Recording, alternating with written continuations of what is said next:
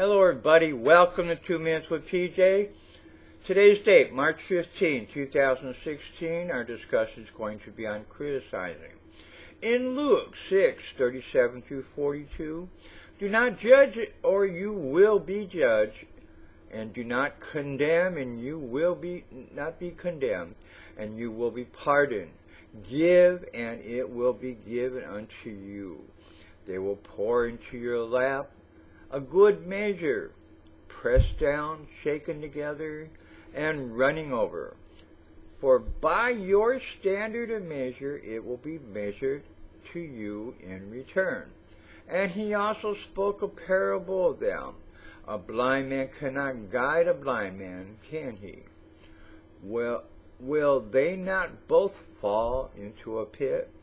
A pupil is not above his teacher, but everyone after he has been fully trained will be like his teacher. Why do you look at the speck that is in your brother's eye, but do not notice the log that is in your own eye? Or how can you say to your brother, "Brother, let me take out the speck that is in your eye," when you yourself do not see the log that is in your eye? You hypocrite, first take the log out of your eye, and then you will see clearly to take out the speck that is in your brother's eye. Philippians 2:14-16.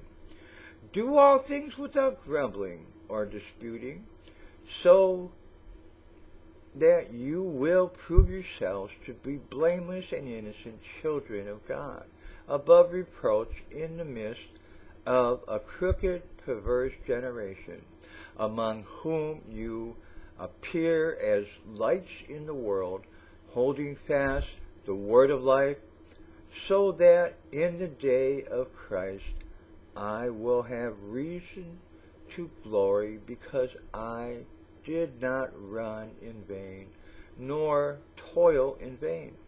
What I'm getting here, if we criticize wrongly without the facts, it is wrong and sinful.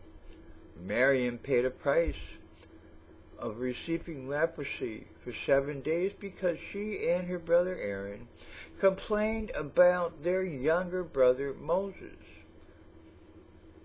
This is in Numbers 12. We need to do all things without complaining and with joy. Try to follow the path of Jesus. Be blameless and able to move into the light and be a beacon unto the world. I want to thank you and have a blessed day. God bless.